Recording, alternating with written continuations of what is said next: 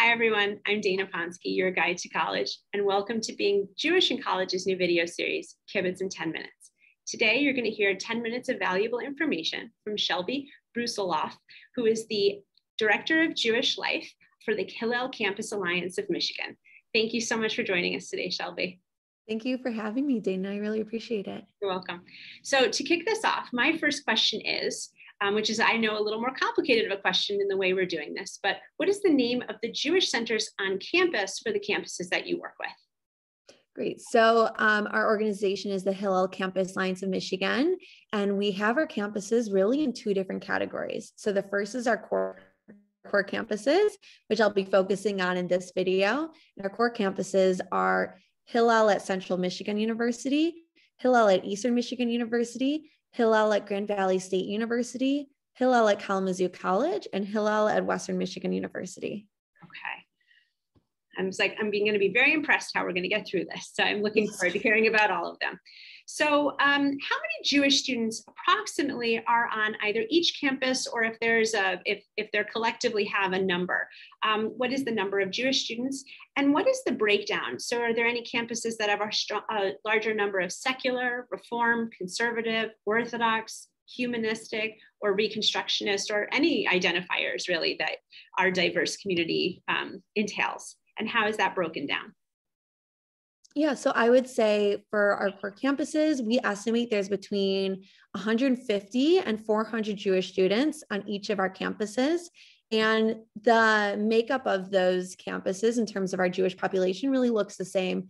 I would say the majority are secular and Reform, with some students being conservative and modern Orthodox. Wonderful. And on these campuses, are there kosher food options available to students? And if so, what are they? So while there are no kosher food options available to students on campus, we at the Hillel Campus Alliance of Michigan are always happy to help connect students so that they're able to find kosher food near them, or if we are able to bring it to them, we're happy to do so. Wonderful. And do the campuses provide weekly Shabbat dinners or gathering opportunities for students? At our core campuses, they do Shabbat dinners pretty regularly, typically every other week. And these are hosted in the student unions on each of our campuses. But sometimes students want to host Shabbat dinners at their homes with their friends, or they'll open up their home to their entire Hillel. What's really special is Shabbat is something that our Hillel student leaders, that they get to plan on their own, and to create these traditions as college students, so that when they graduate, they're able to take that tradition with them and feel confident doing so when they become a young adult. Wonderful. So on any of the campuses, are there Jewish studies majors or minors, or are Hebrew language courses available to students, whether through Hillel or on the campus? Yes. So at Eastern Michigan University and Kalamazoo College, they both have Jewish studies programs. Eastern has a Jewish studies minor, and they sometimes offer Hebrew, depending on the year. Kalamazoo College has a Jewish studies concentration, as well as 3 different Hebrew classes. As for our other core campuses, Grand Valley, Central Michigan, and Western Michigan, sometimes they offer courses on Judaism. Really depends on the year. Wonderful. So can you talk a little bit about the political or social climate or social justice climate on the campuses? In particular, any issues that might come up in regards to BDS, anti-Semitism, anti-Israel, Zionism, anything like that? And if there are incidences, how have the university's administrations or college administrations handled that? Yeah, so over the past few years, we haven't seen any major anti-Semitic incidents on our campuses. This isn't to say that that won't happen, but we have not been seeing it. We've been doing a really fantastic job of working with university administrators when an incident does occur, so that we're able to come up with ways to be more proactive in the future, which can include educational programs on our campuses about Judaism. Just this past year, we brought in a Holocaust survivor to speak virtually to our campuses, which was a wonderful program, but we're really being proactive in this. We have not had any BDS campaigns on any of our core campuses, knock on wood that this doesn't occur. Again, can't say it won't occur in the future, but we're working really closely with universities to try to make sure this does not happen. Wonderful. So one of the next questions I have is for a student who is a Jewish student who might be coming to any of the campuses, what challenges might they face being a Jewish student on any of the individual campuses, or is it just the challenge of any new student going to a new university?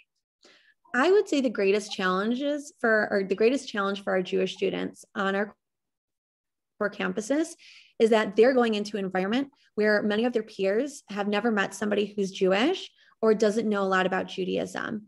And so we find that our students sometimes are in the educator role. And we try to do that through Hillel as well, recognizing like this is the environment that our students are in. But a lot of times their new friends are coming to them like in a place of curiosity and wanting to better understand their friend. But I would say that's the greatest challenge is finding students or finding themselves more in an educator role than they might have been used to in high school. Okay.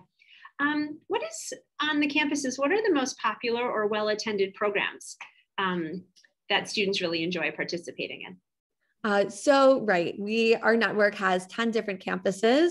And while I am focusing on the 5, I really want to highlight, it's called our HCAM Winter Retreat. And we get a rental home. We typically do it in Saginaw, Michigan, which is like a beautiful beach town. But we do it in January, and we gather about 40 students from all over the state of Michigan to come to this home, learn together in cohorts, in big groups, get to know their Jewish peers from around the state of Michigan, celebrate Shabbat and Havdalah together. It is such an incredible program that all of our students from all of our campuses truly look forward to. So that's definitely our big highlight program. And our philosophy when it comes to programming is that all of our programs are planned by the students for the students. So every year our programming looks different on each campuses. However, they're all programming under what we call our 5 pillars. So we do programs around Jewish living and learning, Jewish culture, Israel education, social action or SADC, and then leadership development. So you'll find programs amongst those 5 pillars. Wonderful. And my final question is, what do you love most about leading the Jewish community on these 5 campuses that you've mentioned so far? I think 5 campuses. I've already lost track. But yeah, on the campuses that you work with, what do you love most about leading them, the students? I love working with my students so much. They all bring in such unique perspectives, especially going from campus to campus, right? Like each campus has their own culture. Being able to learn about it more through them has been so special. And also the way that each community wants, like how they all envisioned their Jewish community on their campus, and being able to support them in that is so special. And I really feel so honored to work with all of them. But yeah, really just the uniqueness of each community. Wonderful. Wonderful. Well, that wraps up the questions that I have for this part of the schools that you've been able to represent. This has been very wonderful. Thank you so much.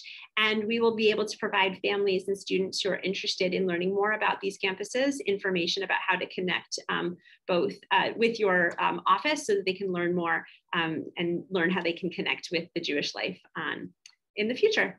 So thank you very much for your time. Really appreciate it. Thank you so much, Dana. Welcome.